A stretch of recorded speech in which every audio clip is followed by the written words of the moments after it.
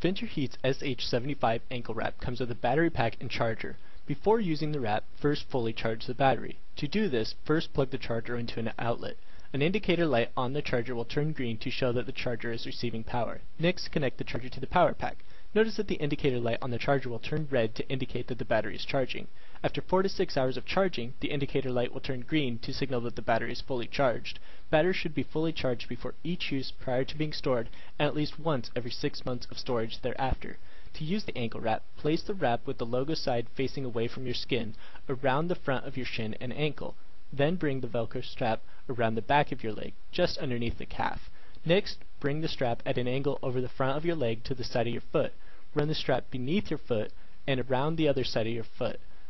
Close the Velcro over the wrap on top of your foot. This wrap can be used on either ankle. It is recommended for the user to use the wrap over a garment to lessen the risk of overheating an area. To turn the heat on, press and hold the power button until a blue light appears, which indicates the maximum heat setting.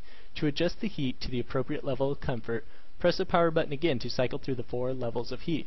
A red light indicates high heat, yellow is medium heat, green is low heat.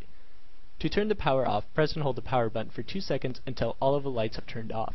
The controller's timer will automatically turn off after 30 minutes of use.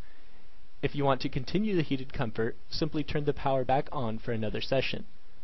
If you experience any pain or discomfort while using the wrap, stop use and consult a physician before resuming. Please see owner's manual for more details.